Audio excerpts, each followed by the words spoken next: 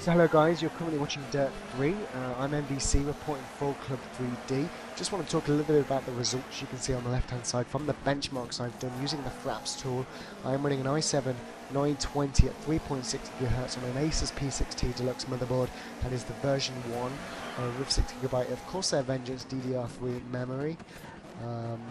Basically, I'm a competitive FPS player, as many of you will know, but I do enjoy the odd racing game experience here and there. I'm running a 120Hz monitor at 1680 by 1050, but unlike a Twitch FPS game where I come from, I'm not looking for 120 FPS in game.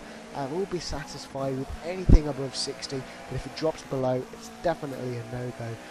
What we can see is up to around about Ultra 8 times MSAA. You do stick, generally stay above 66. I never go to 8 times MSAA anti-aliasing. I prefer to just keep on 2 times, and as you can see, 74 minimum there is just fine for me. So thanks guys, and enjoy the rest of the video.